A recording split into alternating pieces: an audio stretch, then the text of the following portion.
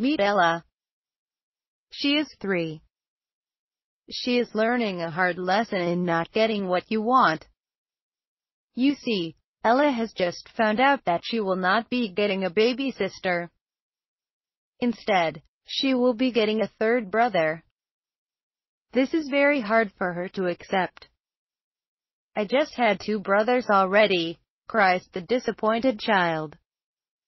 Her father's explanation that this will make Ella the princess is no consolation.